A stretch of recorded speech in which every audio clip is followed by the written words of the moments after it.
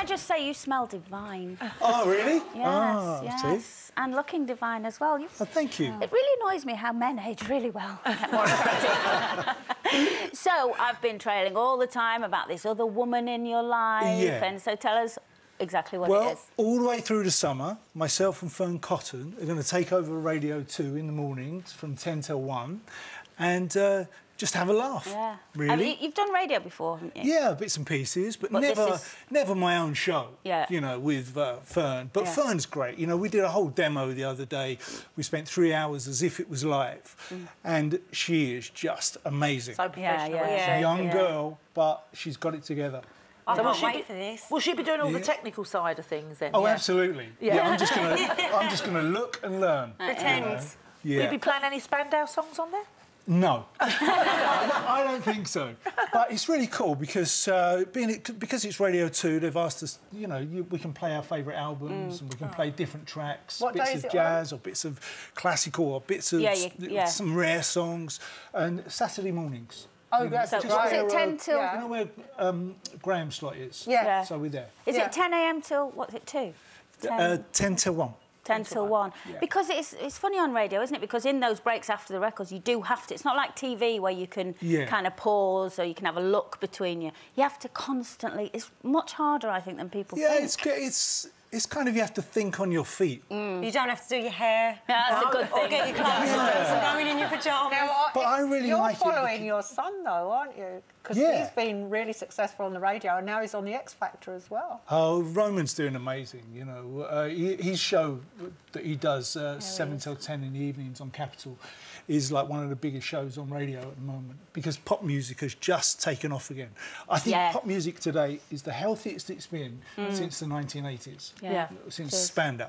And I'm not saying ours was healthy. I know the comeback to that era, and I think you know, Roman's got that show and he's leading the way. But I'm very proud of him. Yeah. He's And your great at what daughter, he of course, does. she's a top photographer as well, isn't she? I mean, you Yeah, must be Harley's a photographer, so she's doing her thing. Roman's doing his, and Must be and they so don't proud. very proud. Yeah, And, they're- but they but- don't live at home now, do they? no, they're both gone now. And so didn't you find that really difficult? really difficult. Yeah. Because you don't hear men a lot talking about empty nest syndrome. No, I found it really difficult. You know, you can imagine our house was just full of noise, a boy and a girl. And all their mates in and everything. Yeah, all their mates coming around to watch football. And now I'm going to be sitting at home tonight watching the Wales game on my own. I'll come round. It's costing me a fortune in magazines, keeping Shirley busy. You've been married to Shirley forever, though. Oh, yeah, It feels like a lifetime. Oh, I think something like 28 years, something like that. Well, what is the secret to that, especially in the industry that you're from and the pop scene and all that? There's no secret. Oh, come on, you give know. us some tips. She's your mate, isn't she? It's She's your friendship. mate. Yeah. You hit a nail on the Yeah. head. It's friendship. She's been And there if with you through it all, If you hasn't get she? the friendship right, then everything else just grows from it. And you come from a loving family as well. I mean, we grew up in the same street in Islington. Your mum and dad were, you know, Yeah, that's lovely, right. lovely mum and dad. Absolutely. Shirley ever have a chorgasm?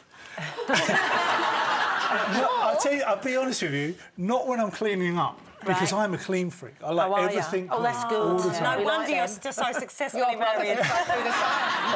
But when I do a little bit of DIY, which always goes wrong, but if I do, if I put my hand to it, she loves it. And I have to keep her off. Keep her off your power drill, that's what I say. It's good you're on today because I saw this picture of Brooklyn Beckham in the paper today, and he's driving. He's 17. He's just passed his test. And he's driving a £37,000 Mercedes, and he's parked it on a suspended parking bay. And it's going to cost him £30,000 a year for insurance, isn't it? It's so ridiculous. When Roman was a teenager, would you have bought him a car that expensive? No. Ro had the small kind of hatchback that every other kid in his school had. Your first car, to make him feel part of the gang. Because Roman, above everyone, was more concerned about people thinking I opened the door for him. He hated the fact going into school, people saying that I was his dad, and he hated it. He always wanted to play that down, and he still does today. You know, I think one of the things that Ro's most proud of with his radio show, and now the X Factor gig that he's got, is that along the way, I haven't opened any doors for him. And he's done it himself. Yeah. But of course, people always assume that you have. You know what I mean? People always say, they do it with my boys. Well, you've only got it because your mum and I wouldn't know how to go about it. Well, Ro went back to the basics. You know, Ro came to me one day and he said, "What am I going to do when I leave school?" And I said, "What do you want to do?" He said, "I love football." I said, "OK, go down into the room downstairs and set up a TV camera and shoot a YouTube channel." And from his YouTube channel, everybody saw it and saw that he was good at it. Did your children, obviously having a famous mum and dad, did they ever experience bullying at school or out of school? No, not really. No, my kids never. But I have a thing with bullying, see, because every night I watch TV, and I think sometimes we are responsible for the bullying that goes on with the kids at school. Yeah. Because all I see sometimes, especially with comedians, is a kind of blueprint of how to bully the next day in school. We're, you know, when you get a little bit older, you call it banter. In school, it's bullying. And I think we lay the wrong blueprint sometimes. And there's plenty more where that came from. Just click here to watch more interviews with a whole range of famous faces. And click here to subscribe.